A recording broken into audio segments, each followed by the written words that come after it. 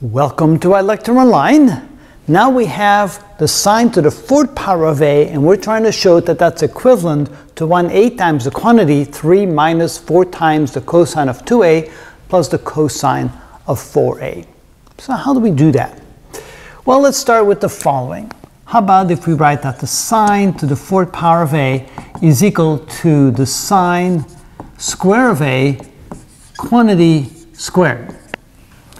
And then we can say that each one of those can be rewritten as 1/2 times 1 minus the cosine of 2a, but the whole thing is still squared. All right, now if we squared what's in the brackets, this would be equal to 1/4 times the first term squared minus twice the product of the two, which is 2 times the cosine of 2a, plus the last term squared, which is plus the cosine square of 2a, like this. All right. I think what we can do now is we can take this quantity right here and write it as, let's see, we're trying to get this. So we want this to be expressed as a 4a, so then we can do the same thing we did over here, but then for the cosine instead of the sine. So this can be written as 1/4 times 1 minus 2 times the cosine of 2a plus, here we can write 1/2 times 1 plus the cosine. Instead of 2a now, we're going to have 4a twice the angle, this. And of course, that whole thing is still squared. Oh, no, it's no longer squared because I did the equivalent.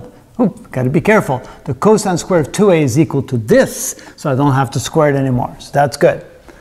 All right, so let's write this out now. So this is equal to 1/4 times 1 minus 2 times the cosine of 2a plus 1/2 plus 1/2 times the cosine of 4a.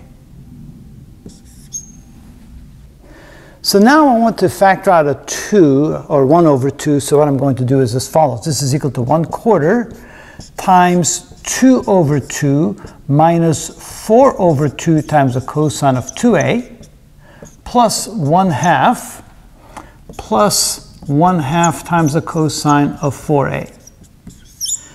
Now I can factor out a 1/2, and that becomes 1/8 times, I have a 2 plus 1 then, that gives me 3, minus 4 times the cosine of 2a plus the cosine of 4a. And I think I got what I needed to get. So this is 1/8 times 3 minus 4 times the cosine of 2a plus the cosine of 4a, which is exactly what I was looking for, and that is equal to the sine to the fourth power of a.